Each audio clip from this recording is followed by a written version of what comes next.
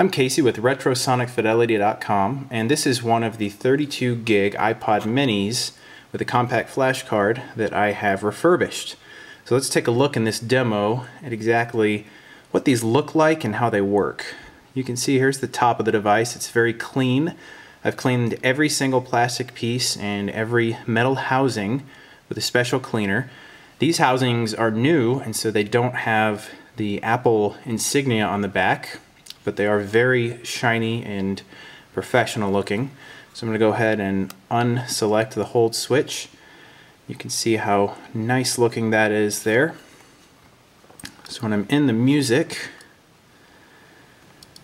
you can have the backlight on or off. This is backlight on. If you hold down the menu button, it'll turn the backlight off.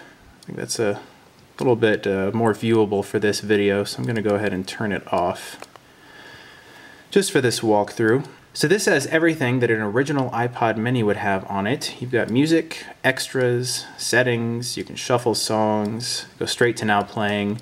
Within the extras are some games, of course, including Solitaire. Everyone loves Solitaire, and the music quiz.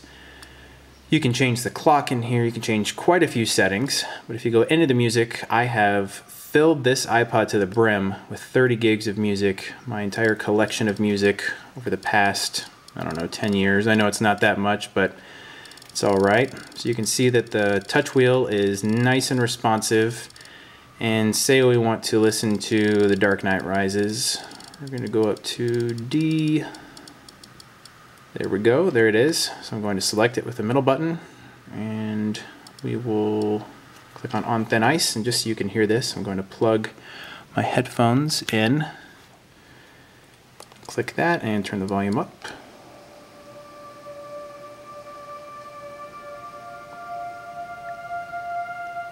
And it sounds really good. That's just my personal opinion. If you hit the middle button, you'll get the scrubber here, so you can go however far you want to. Hit the next button to go to the next track. And if you hit this again, you get the star rating, so you can change however many stars you think this song deserves. I think this whole album deserves 6 stars, but iTunes won't let me go that far. And as you can see here, I've put a new screen in here, so the screen is very crisp and very clear. You can pause it by hitting the pause button. Of course, it changes the icon in the upper left, and I'm not trying to demean anyone, but you know, perhaps there's someone taking a look at this that hasn't seen an iPod mini before, so this is how it works. And of course, while you're doing that, you can go find another song somewhere. So yeah, let's take a listen to this.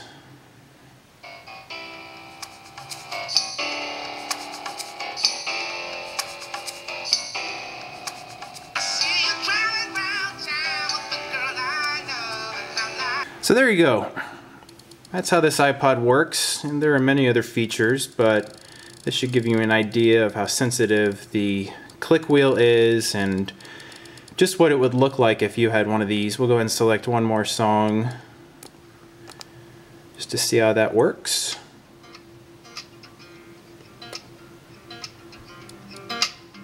Though I don't have much of a choice. Now, of course, this plugs in using the standard 30-pin connector that comes with most iPods. And if you buy one at Retro Sonic Fidelity, I will include a 30-pin USB cable. But if you have one from another iPod, I would suggest that too, because the ones that I have are replicas that you can buy, you know, in mass and get those. They work, but it doesn't click in as smoothly as some of the genuine Apple ones do, and I just don't know where to find those in bulk. So if you have one or you know where to get a sweet deal on one, I would suggest that. But this is how the iPod mini works, and you can see that this menu is quite a bit more responsive than it would be if it had a hard drive in there. You can just kind of go select a song and it's ready to go. And this works really great for in-car systems as well. So if you have a stereo in your car, you know, with a touch screen, and it's one of those things that reads the iPod through USB, and you know, you get your car menu to show you what's going on, the compact flash card makes that very responsive, and it makes a really big difference. I've used it with a Pioneer touchscreen and it worked just great. So I would highly suggest, if you want to use this for a car iPod, that's a great idea. And then you can also hook it up to your headphone amplifier or whatever you want to do to listen to it on your personal time. So that's the iPod mini with compact flash from RetroSonicFidelity.com. Thanks for watching.